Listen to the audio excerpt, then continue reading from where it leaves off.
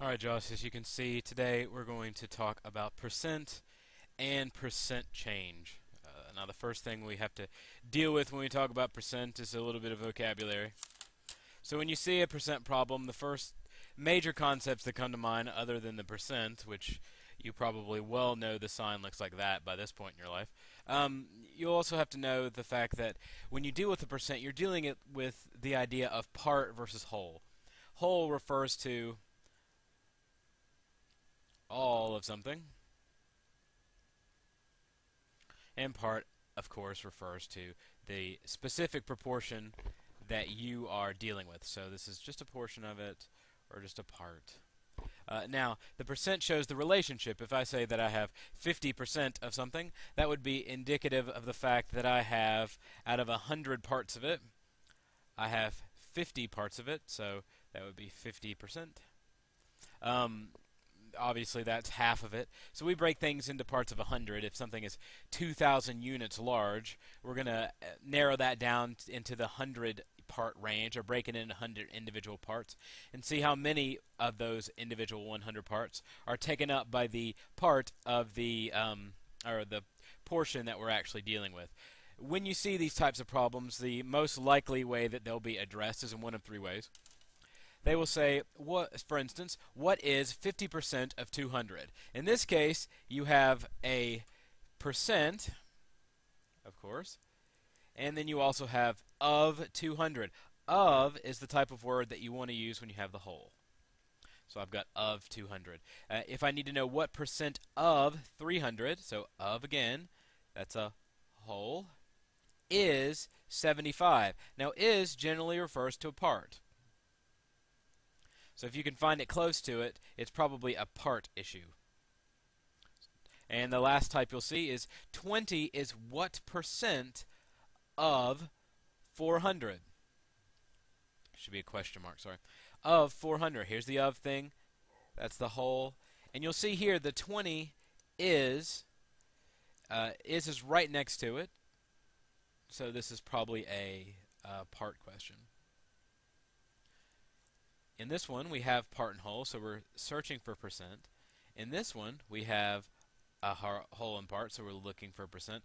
In this one, what is 50% of 200? We have a whole and we have a percent, so what we're looking for is the part. You might also see, say, 15 is 30% of what number?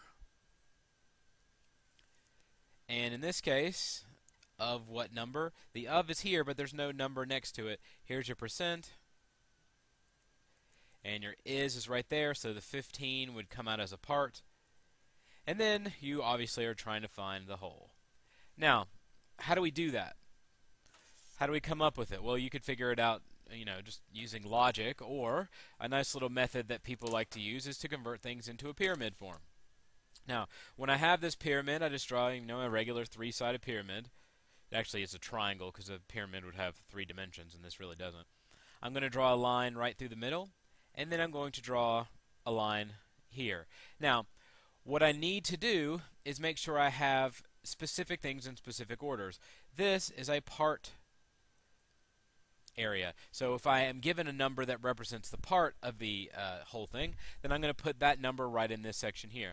This is my whole. So I just need to make sure that I'm doing some sort of, if I have the whole thing like I know what the total value is, I'm going to put the whole here. And this is, of course, a percent. Now, in terms of what operations we're going to perform, I'm going to put an X here for times. It's not really an X, it's actually a times sign. I guess I should use a dot, so we'll put them both there just so you can see them. Up here, I'm going to start doing a divide. So if I have a number and I have one here and here, I'm going to divide. If I'm going across, I do a percent. So as to say, if I know what the percentage of a whole is, I can figure out what the part is. If I need to go from a part to a whole, so I have what percentage is 30 of 45, I'm just going to do a divide, and same thing if I'm going in this direction. So let's look at a couple of those real fast. Par instance. A question might say, what is 50% of 200? Here's my is, so that would be where the part is. Unfortunately, I don't have any number there, so I don't have a part. So if I'm going to make my little triangle, I'm going to leave the part area empty for right now. Also, I have what is 50%, so I'm going to put my 50% right cha. And my 200, I need to put right here. So now I have 200 times 50%. I have to be sort of careful, I guess, in this situation and make sure that I do know that if I have a percent and I'm going to multiply, I have to either convert it to a decimal, which is really easy to do, or sometimes, like on your calculator, there's actually a button that will do percent. So sometimes you can go onto the old calculator and hit the percent button there. The only thing that it does is take, if you have a percent, it will change it into a decimal point. You can't use it a lot. I really don't suggest you use it all that much because it just makes everything more and more confusing, and they're kind of rare, so I wouldn't really go for it as with as much gusto as you may think it's really worth. So maybe you should just skip that button altogether. It's very easy, however, to convert a percentage into a decimal. All I have to do is just divide by 100. So I take the 50 and divide by 100, and that turns into 0.5. So what I'm going to do, since there's a times here, I'm going to multiply 200 times 0.5, and my final answer is 100. So for my question, what is 50% of 200? The answer is 100. Well, that makes sense because 50%, as you hopefully well know at this point in your career, is half. So half of 200 is obviously 100. That's the whole reason that twos and ones were invented. Now, another type of question, of course, that we might see: what percent of 300 is 75? Well, in this question, I have my of here, so it's right next to a number. That means it's a whole. I also have my is. So it's 75. So what I need to do is think about how I'm going to set up this little, my little triangle here. I have an is, so that's a part, so on top. Got that going for me. Down here I have my whole, so it goes right here. And I've got nothing right here, so my question mark is where the percent goes. Now, if I'm going from here to here, all I need to do is just to divide. So 75 divided by 300 gives me 0.25. Now, if you forget, you have to change that decimal into percent. All you need to do that is to multiply by 100, and it changes it to 25%. You can also, of course, when you multiply by 100, just move the decimal places 2 to the right, so 1, 2. And so my final answer, what percent of 300 is 75? 25%. And that makes pretty logical sense. I can do 75 cents. If I have 4 groups of 75 cents, then I can make my way all the way up to $3. So that seems like a reasonable answer.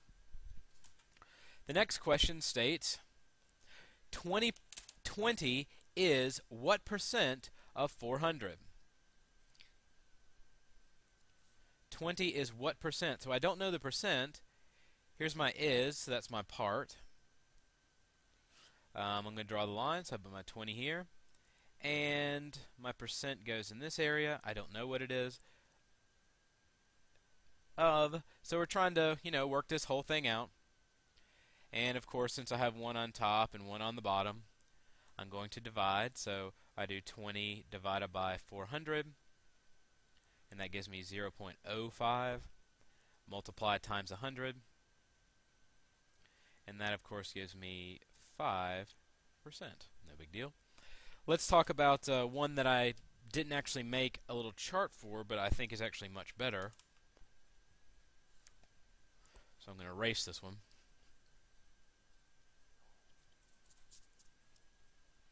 The question states 15 is 30% of what number? Now in this case, I actually wrote this one down just a few minutes ago. In this case, I have a percent. I'm actually given a percent. So it's somewhat convenient in that respect, I suppose. So what do I need to do? Draw my line. This is an is, so it's right next to the 15, which means it's a part. Plus it wants to know the percentage, so it has to be that. And here's the of what number, so that means that this part is actually empty. I don't know my whole, so that's the question we're trying to figure out. And if you can see, this is 30%. Now, in order to do this, I have to make sure that I convert this 30% into a decimal. So it used to be 30. I'm going to move the decimal 2 to the left, 1, 2, and it makes it 0.30.